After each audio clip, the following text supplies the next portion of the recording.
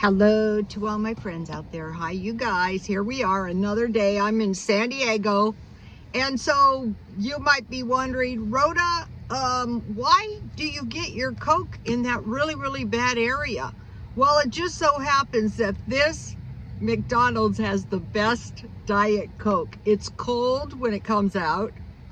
The carbonation and the syrup is always right. So, you know, I swing by to get Coke here. I'm supposed to be cutting down. Okay, you guys may have noticed that a couple of my videos were taken down. You know, I will do stuff not realizing it's controversial, but then the AI lets you know. And so I take it down because I don't want to strike. Another thing, if you have a YouTube channel and your content is grievous enough, they will just wipe your channel off now. So I try to avoid that. I think I might have a strike or two. And you know what? How does Sally Suburbia get a strike? Well, it takes talent. So today, on the video I just posted, I decided that I'll try to show you what I did. They just wiped out the title. It wasn't the content. It was, I decided to make my title like SOS. So it was like, it was evacuation. And I put a less than, and I put a /. I had, what was it? Car, living, anyway. And I had these less than and forward in the title, you know, like SOS, and then at the end, so it was car, living, what was it? Anyway, budget, I don't think that was it. And then I put like 2 of these at the end. Well, the AI didn't like it. So, you know, they just didn't post my... So you have to be careful, you guys, if you have a channel. That cracked me up. Okay, I was thinking about Afghanistan and what I'm seeing over there. So I'm going to talk to you guys about what I'm seeing. So that was one of the videos I had to take down, and how that is pertinent to America. I'm having to inhale this guy's diesel. Okay, so when I was a nurse, my ability to survive meant I did not pick up the stuff that was lurking around in the hospitals. And there was some pretty bad stuff lurking around in the hospitals. And so if you remember at the beginning of the pandemic, the nurses did catch the great illness because they didn't have gloves and they didn't have masks. So from now on, we want to make sure that we have gloves and we have masks and we have toilet paper in the house because, you know, we had our issues. So one of the things we did is we assumed no matter what the person looked like, that I'm a phlebotomist as well, because I figured that would come in handy with the administration of drugs and stuff and just learning stuff. So I was going to school, you know, for years. So anyway, one of the things that we first became aware of is you can't look at a person and tell if they have HIV. You can't tell, you can't look at a person and tell what's wrong with them. So and that's dangerous if you get a needle stick, you know, so while drawing blood or whatever. But so what we would do is when we were in hospitals, and then they started, for patient confidentiality, they didn't necessarily tell us what the person necessarily had. And also I got in some, you know, it just wasn't the profession for me. Like, they don't like too much delving into stuff by the nurses. So you're like, in a way, flying blind a lot. which I don't like, especially if you have the capacity to figure stuff out. So every day we went into the hospital, MRSA's terribly catching, probably a lot worse than the COVID. I'm not saying in all cases, well, yeah, it's very deadly, but so is pneumonia. In the olden days, that'd definitely kill you. A broken leg would kill you a lot of times. So anyway, so as a nurse, we would assume, I don't know you, I don't know what you have or what you don't have, and so I would wear a mask. I wear 2 masks when I go out. A lot of times in hospitals, I would wear 2 gloves, because if time was an issue, you could rip 1 pair of gloves off and you would have a pair under there. And I saw the nurses getting very sloppy too. And so what I did is I schooled myself every time I went into the hospital. This is your last day if you are not careful. Every situation, this is your last day if you injure your neck or your back or your shoulder or anything. So anyway, so the way we kept ourselves safe is by being very careful and assuming the worst was danger around, surveying the scene. You know, I told you guys I was an EMT as well. So now we're getting into my ability to survive depends on my ability to manage the world around me, say emergency. So now we're looking at Afghanistan and we're saying, it appears that the American government was more or less supporting the country, and when we pulled out, it's not looking good over there. So back to here in America, it appears, I hope the diesel is off, it's hot.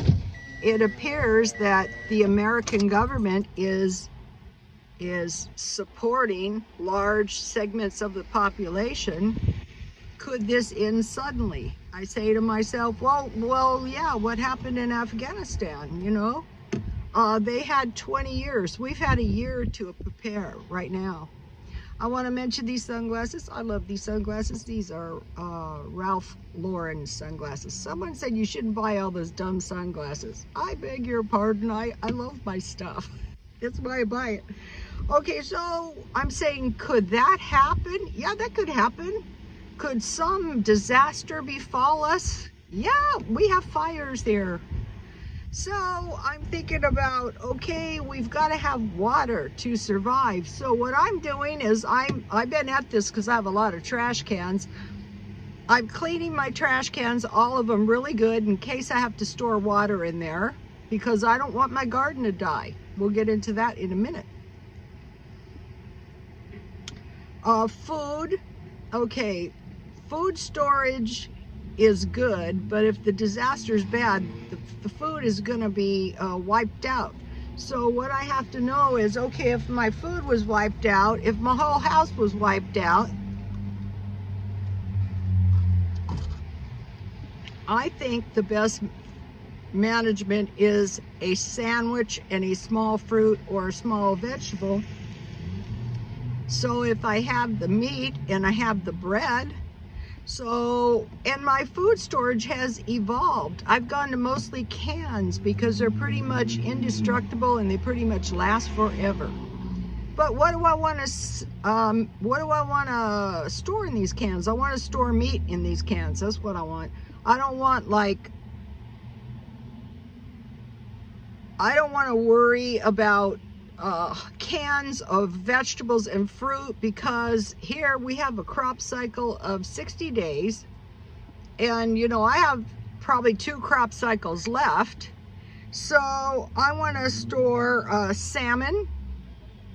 That was a good one during the Depression. Tuna, chicken, ham. Ham is good if you're going to make a little pot of beans, you know, the little cans, and they're 5 ounces. So I told you guys, and one of the best things you can ever do is watch those food pantry hauls. That's going to give you so many good ideas on what to get and what you're going to get if you have to go there.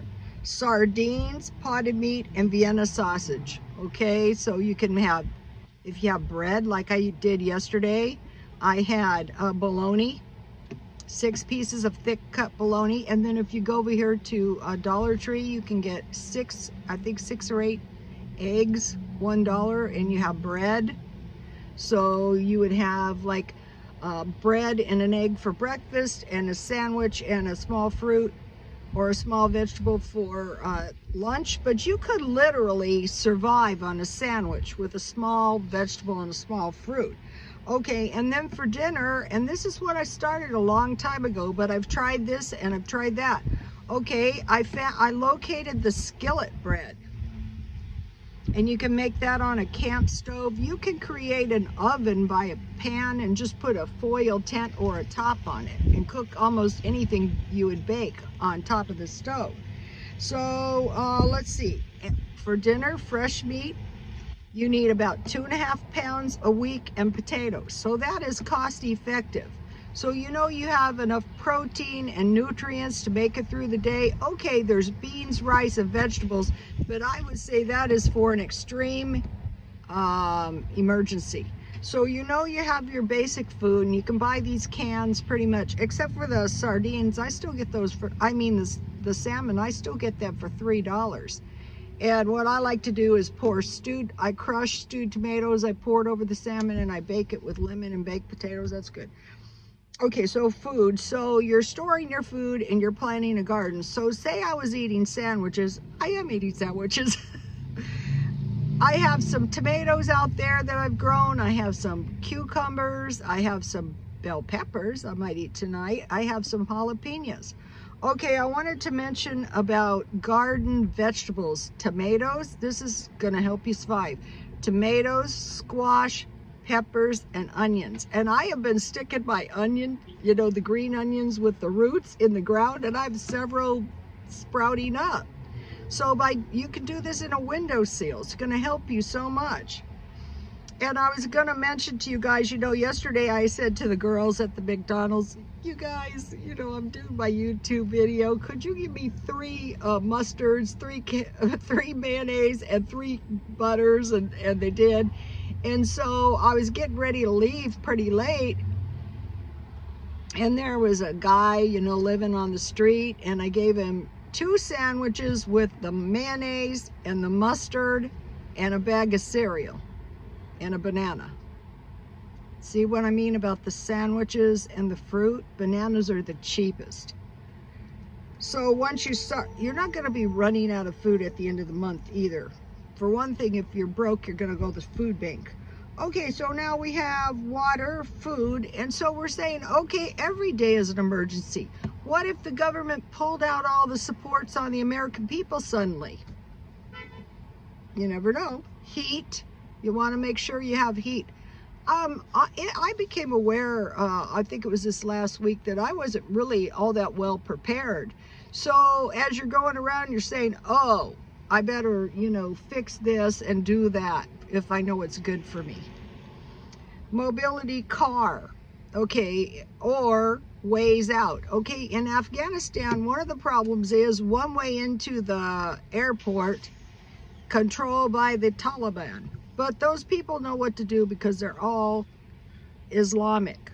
So if you don't break the Islamic law, unless of course you were like enemies of the state, but they were desperate to get out. So like here in Southern California, I want to know every way out of where I live. So I know I can go out to Cotty, I can go out Alpine, I can go out north, you know, towards LA. So I want to know ways that I could evacuate. If something happened, you want to run for the hills, here it would be Tecate or Alpine. Okay, but your car is going to do you no good if you have no gas. So you want to say, okay, I'm going to need gas. But more important too is cash. Okay, since now, when I was a nurse, you know, every day, germs lurking still. So every day I'm living as if, you know, the emergency is kind of here. It is kind of here. So what I'm doing is I am suspending all spending, you know, just going down to the basic minimum spending and saving all the rest so I can generate cash. And like, as everybody knows, it is not that easy. But once you kind of get these plans, you know, you kind of start to move in a forward direction. So when I retired, I said, okay, what I want to do is self-employment. Okay, I sell these when the time is right. I sell this when the time is right. Well, Rhoda, how much would you sell that for? 25 cents. When you have a lot, that's when, you know, it becomes easy to sell. You're like my clothes. I sold them so cheap. I got there at 7. I left at 9:15 with about $100. I'm not trying to make $1 million at the swap meet, but I have eBay, I have Etsy, I have YouTube, and I have the swap meet, all generating small streams of income. Okay, I got a channel for you guys. Egypt Apartment Tour, No Limit Eddie. Okay, Eddie is 20, and I just started following him. No Limit Eddie, and right now he is in Egypt, yes. And he's 20 years old, and he's been traveling the world. And I really like his videos. When I was young, I was very adventurous. But I like seeing what, first of all, I don't think Eddie, as a mom, I don't think Eddie should be in Egypt, but you know, so Eddie had goals, and one of these goals was I guess, to get to Egypt. And so he's doing this, you know, he works with this imagination, what he wants to do to create the reality he has, and I like it. And I noticed his book collection, and I want to mention this. One of them was Think and Grow Rich.